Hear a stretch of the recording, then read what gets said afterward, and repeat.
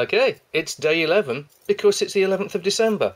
This is how it's been going this year. You might have noticed on the 9th of December it was day 9, and I believe on the 6th of December I opened day 20. But that's because the doors were too close together. Don't blame me. Something turned up when I was setting up. This is the missing piece from yesterday. Not so much the missing link. I don't think it will evolve the model into anything particularly useful, but it is the missing piece. Must have fallen into possibly BB-8. BB-8 stole my Lego. There's a t-shirt for you. So if I remember, can reattach that and see yesterday's model in all its splendour. Yes. How's Mr. Grassyhead doing? Not really seeing any new shoots, but we are getting length.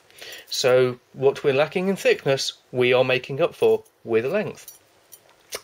Can still do a bit of a comb over, a bit of a windswept. Yes, going open top car.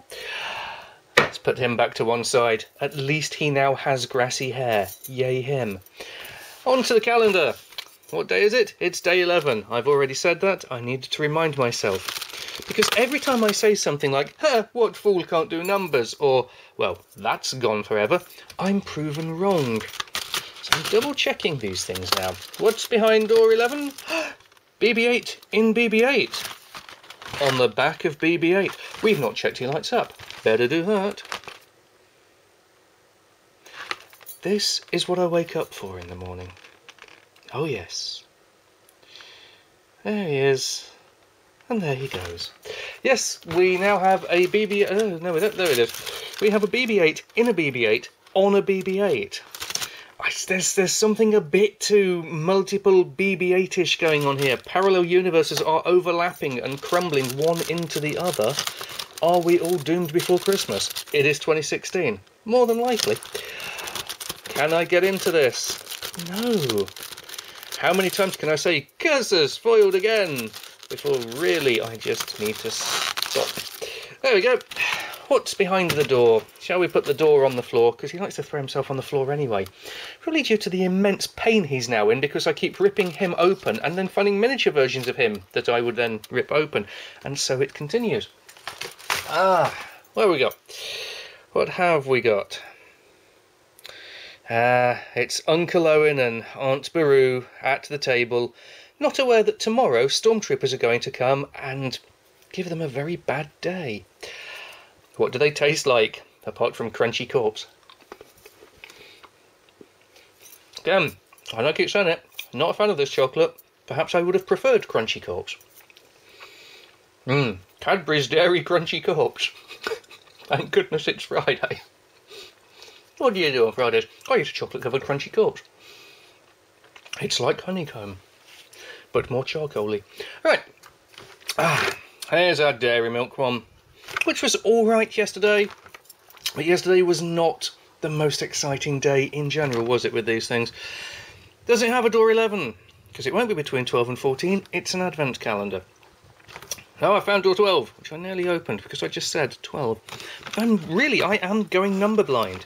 Can I blame the whole 4, 5, 6, 7 and no 1, 2, 3?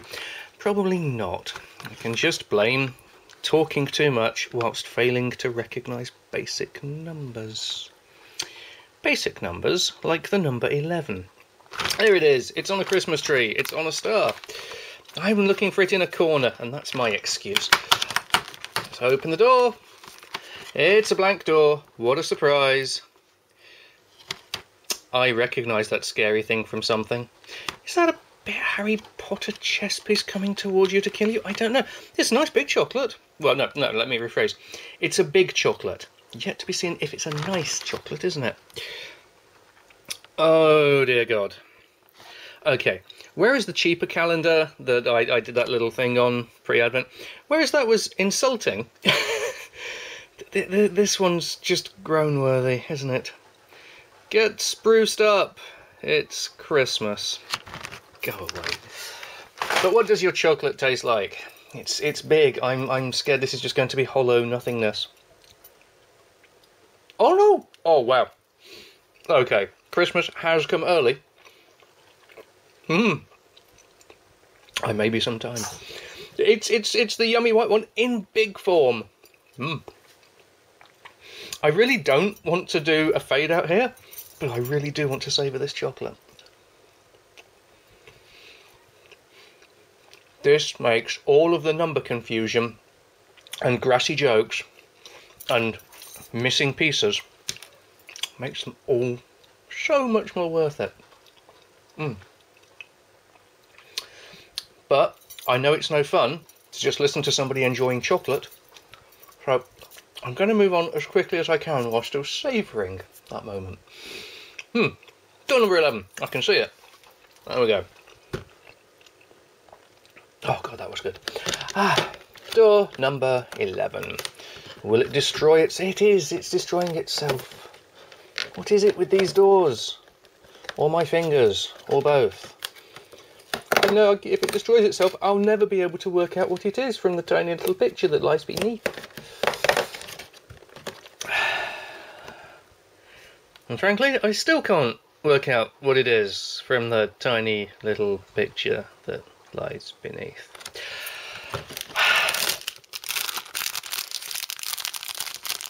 At first glance, I think this is one of those things that does not exist, for it goes 4, 5, 6, 7, and one day 8. But I don't know, so I'm going to go away, I'm going to put this together, and then I'm going to come back and pretend to know what I'm talking about. Same as usual. Alright, see you in a bit. Imagine my surprise when upon putting it together, it turned out to be a glass of rum, and not... Oh, well, it did turn out to be that. Yeah, I'm fairly sure this is part of my number blindness. This could explain why I was failing to find door number 11 today, for 11 is a 1 followed by a 1. And this, I believe, has contributed to my difficulties with the number 1, on account of it coming from something that was indeed rather number 1. Not a lot I can say, is there? Let's have a quick look at this one. There you go. There's that in all its binocular splendour. There's that. I can feel a bit of a theme kicking in here. I'm regretting complaining about the Ewok theme last year now, because in hindsight, and comparatively speaking, Ewoks now are awesome, as opposed to things that just go badly and destroy childhood memories. Oh well, another day, and dear God, we need it. Another rum.